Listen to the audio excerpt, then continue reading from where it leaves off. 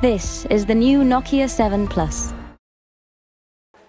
A group of farmers who are beneficiaries of the Daduroya water project in the Western Province visited former President Mahinda today to extend their greetings for the looming Sinhala and Tamil New Year.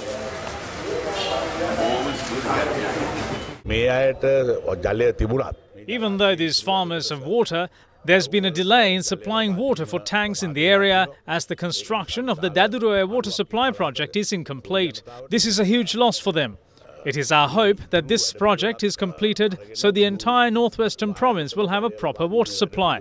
This project is long overdue. The Moragahakanda reservoir, which we started, is now finally complete. But we got to know that the northern province is yet to benefit from this project.